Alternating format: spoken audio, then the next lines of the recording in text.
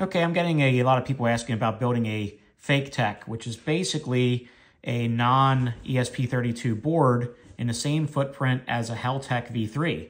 The chip size is actually, the board size is actually exactly the same, but it's ultra low power consumption. So these things take like no power. So you can build them for about 12 bucks, which is pretty unbelievable. You get a lot of your stuff from AliExpress, and they're pretty easy to build, but they're not for the faint of heart because as you can see, I mean, this is the size of the chips you're going to be putting on the boards. And in relation to my finger, you can see like they're tiny. So you want to get yourself boards made, Faketec boards. I use PCBWay. There's a Gerber file, and I printed this right from the website. There's a Gerber file there. You upload that Gerber to PCBWay. It walks you through it, and bam, send it.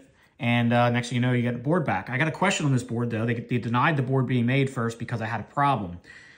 Turns out they asked about a pad being cut off. And as you can see here, and right, try to do this. And see that pad there? It's cut. And then there's another pad that's cut there. That actually was throwing up an error code for them. So I said, yep, no problem. That's the way it's supposed to be. And they sent them out. I got 50 boards for like 20 bucks, something like that. It wasn't much at all. So to assemble these is pretty easy, but it's a lot of soldering. It's, fine soldering. If you're good at that, that's great. But, I'm not too good. I'm pretty shaky. So what you're going to need, first going to go through a parts list. You're going to need these boards. So you're going to need the Faketec boards printed, PCBWay or another company. The screen is optional. It's just a standard OLED screen that you use for anything else. I paid $1.20 on AliExpress for this. You're going to need one of these two chips, the RA62, that's a Heltec chip, 22 dB, or an RA01SH-P, I'm not sure about. I thought they were all the same, but this one has a -P. Well, I just realized that this is an actual chip that has a 29 dB gain, and the HT-RA62 has a 22 dB gain, so it's a more powerful chip. The chip that has the RA01SH without the P is 22 dB. So I don't know if that's going to make a difference or if I can even use it, but the pinouts are exactly the same, so I'm going to try it. As far as resistors go, you're going to need resistors to put on your board to read your voltage. You're going to need, I went through the Lupus Works, is the guy that actually has a lot of the Faketec stuff online. I went through his instructional videos, and I used exactly what he has to the T, even with the resistor code. So you're going to have to get a 68K and a 1M resistor, and the codes for that, there's a 4-digit code or a 3-digit code, depending on the manufacturer. But like 6803 means it's a 68 kilo ohm resistor. 1004 means it's a 1M, I think it's 1,000 or mega ohm, I think is what that is, or a number 764 chip. That's how you come up with that. You're going to get these in bags. They're going to come in a whole bag of chips. Get them on Amazon. And there you can see what I need. That's actually another version. Let me pull that out quick. But let me go back to this one. There's another bag. There's that 680K and that 1M. And there's a 12K for the board itself. And I'll go through where they're actually supposed to be here later in the video. But there's also, you can actually change the values slightly. I didn't have the original values that he was asking for, but if you put these in a combination, the R1 and R2 in a combination of like 1/3, 2/3, it'll work no matter what the resistor size is, from what I understand. So GPS is optional as well. You can, with the version 4, the Faketec V4 that I downloaded the Gerber file of, you can actually add GPS, add buzzers, and everything else that comes with these devices. And there's 2 finished boards that I just completed. I'm totally done there. But what you're going to need to do, and I'm going to walk you through it really quick because, like I say, there's not a lot of good instructions on here to do this. So first thing you need to do is get this Pro Micro NRF 52840. 10-star makes these. It's literally, I paid $2.25 a board on AliExpress. You're going to have to put this board, just like you flash firmware on Meshtastic, you got to go on the website and you got to flash a bootloader first, and then you can flash Meshtastic on this. I flash these boards before I even put everything together. So it's all done, and when I know the board is working prior to even assembling everything. So you're going to have to flash that first. That's your first step. And what you're going to do is you're going to take one of your Faketec boards, which is here. I apologize, I don't have a tripod or anything. But the first thing I do is I solder the actual chip onto the board, just like that. So then the chip will be on that board. I'm going to try plate soldering, or hot, I guess some people call it, like it's hot air and there's hot plate. I'm going to try hot plate soldering later, see if it's a lot easier. But that's where that chip is going to go. It lines up. There's a little tiny hole here. Actually, I had it wrong. A little tiny hole here where your antenna SMA is, or your IPX connection. Sits right on there. It's actually not too bad to solder. I did a couple of them, not too bad at all. So you put your chip on first. Then you're going to want to put your two buttons on. Your two buttons will be here. So there's going to be a button that goes right across here. And it actually shows a little spot there. You can see a little hole. That's where the buttons go. So a button's going to go one here and one here. All right, so solder them buttons on. So you got your chip on, you got your button on. That's all you need to do on this side. Nothing bad. Right, so that's the first step. Then you're going to want to solder all these pins through your NRF board. With the exception of that, we don't need that one, but those things, you want to solder them all the way through. Pretty easy to do. And then also remember, if you're charging bigger batteries, there's a pad here, which is right here. You want to put a blob of solder across there and short those pads out, because that'll enable the faster charging. It's like 1 milliamp charging if you don't blob that out, but if you blob it out, then it's 300 milliamp. So it's triple the speed to charge a battery then. That's how that works there.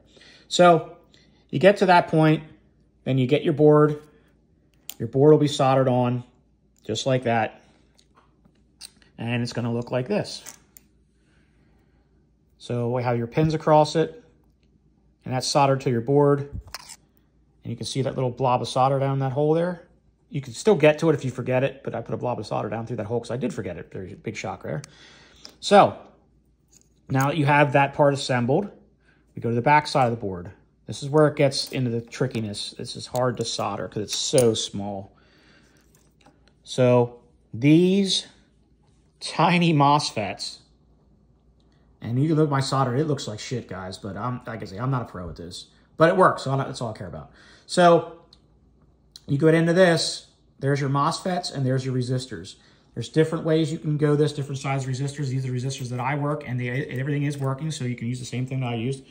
But on the back side here, where you're going to want to start, is R1 and R2. R1 and R2, that actually is the resistors you put in there to measure your battery voltage. So on the left-hand side, R1, you want to use a 68K resistor. The right side, you want to use a 1M resistor. And there's the code. See that 1004 on the right? And 6803, I guess it is on the left. That's the resistors that you put in there. So they're pretty easy to solder and blob in by hand, not a problem. Then the tricky part is, like I said, you get into these. So I use these 1002 resistors. They're 12K resistors.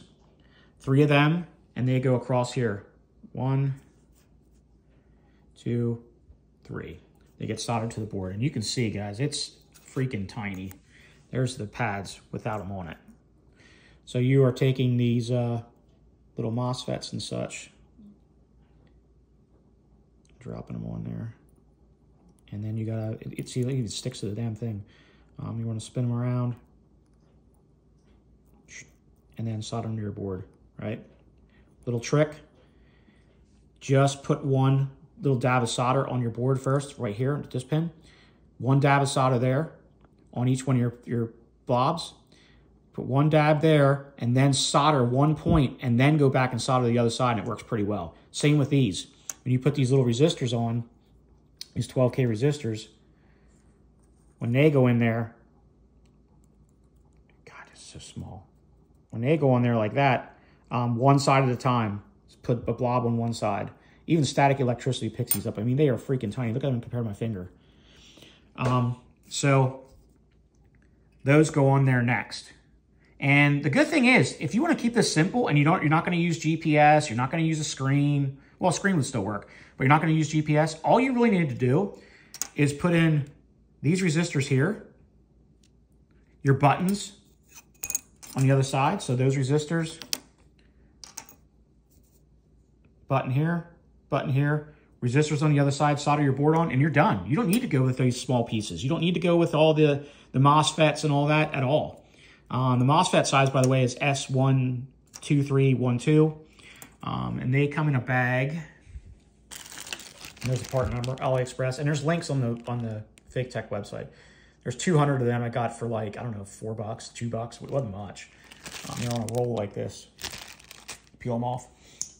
So I hope I answered some questions. Like I say, there's a lot to do here, but if you're just going to get really down and dirty and simple, get yourself some boards. You don't have to solder the MOSFETs in. You know, just keep it simple. If you're just using a plain old Faketec with nothing else on it, that's like this one. I don't have a screen on it, I don't have anything else, and you want to put a node out there. This is literally like an $8 or $9 node. Add I saw it in the last tabs, but add a little extension there for your battery in the back. Make sure you plug your antenna in before you power up the device. And actually, my solder joints don't look too bad on this one, actually. Pretty happy about that. The rest of them look like shit, but hey, like I say, they work. That's it. Hopefully I answered a lot of questions. Let's power one up here. I make my own 18650 batteries, and with a BMS inside them. You can actually see the BMS here somewhere. There it is. See the kind of outline of it. Let's plug one in quick.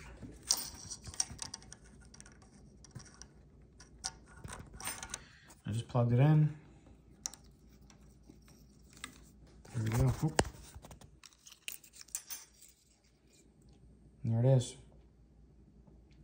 Now, one thing is different than the V3. It's not going to fit in the same case if you're using a screen, because the V3, you can see how that's on there. I just soldered it through. But the V3, the actual screen is like shifted off to the side. This is over top of the LoRa chip. I'm going to design an enclosure and 3D print an enclosure for it that actually has the right location for the screen to poke through, so you can see it. So that's on my list to do. But this will last. I mean, I had this on for, I don't know, 2 weeks, and the battery went. I guess not 2 weeks, week and a half. I had on with 318/650 batteries, and the battery was like still 80%. Now, when you do this though, when you do these R1 and R2 resistors in this value, you have to adjust the SDC. So it's a charging part. It makes sure your voltages are correct, because the resistor values, when you change them, if you don't fix the SDC in the Meshtastic firmware, well, actually it's not even firmware, it's just a software setting. If you don't change those settings, your battery voltage won't read correctly. So you just go in there and tweak it. And there's actually instructions on how to do that. But if I need to get into that, I can do it. But I figured this is more important for anybody else. So that's it, guys. Good luck building.